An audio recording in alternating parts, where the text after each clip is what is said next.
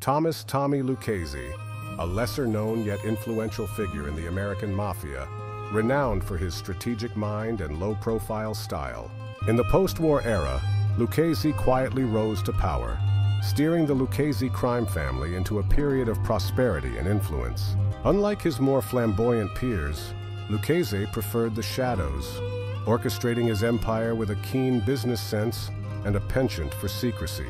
His leadership style was marked by intelligence and caution, earning him the respect of allies and rivals alike.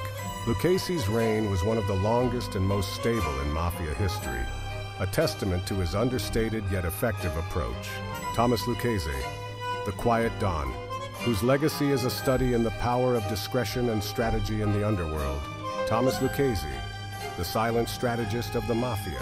For more infamous American gangster shorts, hit like and subscribe.